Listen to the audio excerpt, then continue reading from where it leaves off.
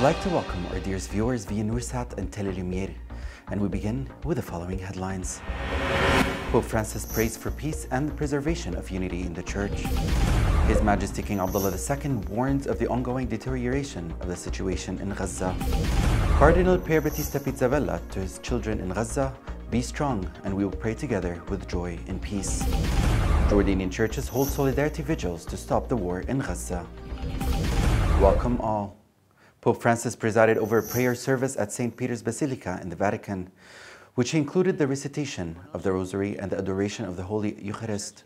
At the end of the prayer, the Pope recited a prayer in which he said, "You, O Mary, you know our weakness and our wounds. You suffer with us and for us, seeing so many of your children torn apart by conflicts, anguished by the war that tears the world apart." The Holy Father continued saying, "O Mary, help us to preserve unity in the Church and make us feel responsible for peace, inviting us to pray and worship. Move the hearts of those who are trapped by hatred and wipe away the tears of children. Assist those who are lonely and elderly. Sustain the wounded and the sick. Protect those who had to leave their land and their loved ones."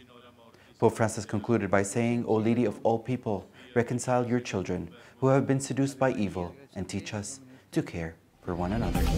The Apostolic Nuncio to the United Nations, Archbishop Gabriel Cassia, urged Israel and Palestinians to show courage for peace by working towards a two-state solution. In a speech delivered before the United Nations Security Council, he reminded those present of the words of Pope Francis, stating that war is a defeat for all and undermines human brotherhood. He emphasized that the ongoing conflict in the Holy Land has caused great suffering to civilians.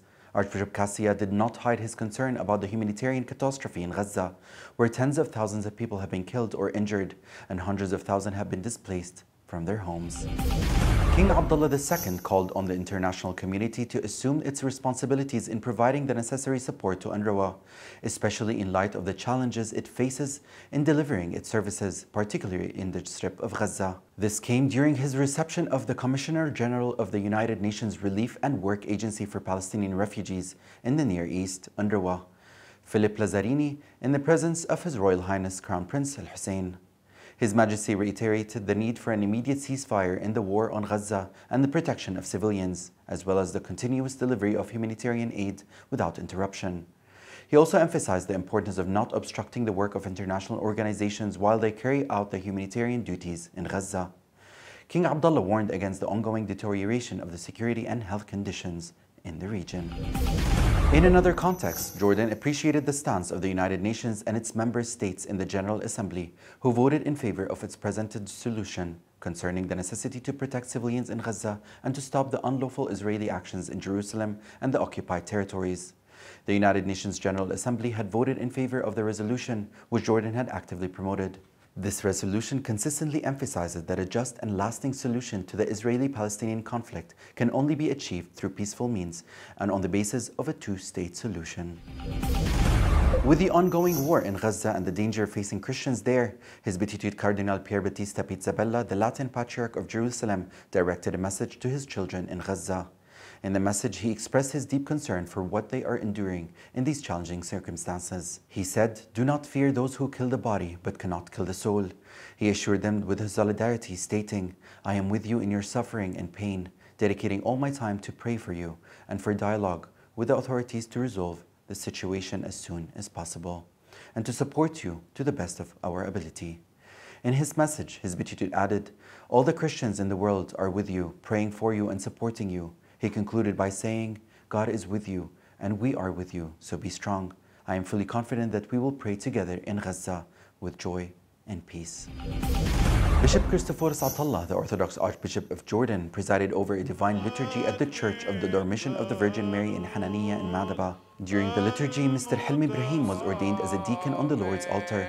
After the service, His Eminence addressed the newly ordained deacon saying, "You have fulfilled your dream of serving in the Church of Christ, and we must humble ourselves to love more. Know that God's grace is perfected in weakness." Deacon Hilmi was supported in his ministry by a group of priests and deacons with the presence of a large number of parishioners and the family of the newly ordained deacon. On another note, the Orthodox Archdiocese of Jordan called upon its parishioners in the kingdom to make donations in support of the Church in Gaza. In their appeal, they expressed that this act is a demonstration of their active faith and love, and their solidarity as brothers and sisters. This call for support comes as a response to the heinous and bloody attacks that have befallen Gaza and its people. The church, which provides shelter to both Christians and Muslim refugees in Gaza, is suffering from shortage of essential supplies like medicine and food. The appeal urged the faithful to donate to their brothers and sisters in Gaza, enabling the church to fulfill its duty towards the displaced and homeless families in the region. Israel committed a gruesome massacre when its military aircraft targeted the building of St. Porphyrius Orthodox and the Anglican Episcopal Church Hospital in Gaza. These attacks resulted in a significant number of casualties among both Christians and Muslim families seeking shelter at these locations, with the majority being women and children. In response to the invitation of the Latin Archdiocese in Jordan, a solidarity and prayer event for peace and cessation of the war in Gaza and the Holy Land was held at the Nazarene Virgin Church in Sofia, Amman. The event included a liturgy and the recitation of the Rosary, followed by lighting of candles for peace in the region. At the end of the liturgy, attended by several priests and nuns, the congregation gathered in the church square where Father Hanna Kildani delivered a speech. In his address, he urged everyone to pray for God, seeking the intercession of the Virgin Mary to protect the people of Palestine and Gaza. He also expressed his support for the diplomatic and humanitarian efforts of His Majesty King Abdullah II, rooted in Jordan's genuine principles.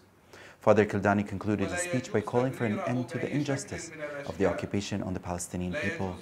Archbishop Jamal Khadr also delivered a speech describing what is happening in Gaza as a defeat for human values that cannot be justified in any way. He called on everyone to unite for the sake of peace and justice, reminding those present of King Abdullah's second statement that the only way to a secure future for the people of the Middle East and the world as a whole begins with the belief that every human life is of equal value. The Christian Jordanian community in the province of Zarqa also held a solidarity event with their Palestinian brothers and sisters in Gaza and all of Palestine. This event took place at St. Joseph's Parish Church. It was attended by several religious and official figures, as well as a large gathering of community members, including Deputy Hayal Ayyash, Father Ayad Badr, Saeed Awais, and Fatin Smirat. The speakers at the event called for an immediate cessation of the war in Gaza, lifting the blockade, reopening the crossings, and fully restoring electrical power to the region. They praised the continuous efforts of His Majesty King Abdullah II in defending the Palestinian cause. They strongly condemned the Israeli occupation's massacre in Gaza, which have affected innocent civilians in their homes and churches.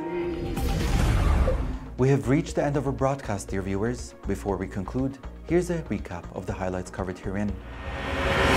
His Majesty King Abdullah warns of the ongoing deterioration of the situation in Gaza. Cardinal Pizzabella to his children in Gaza, be strong and we will pray together with joy and peace.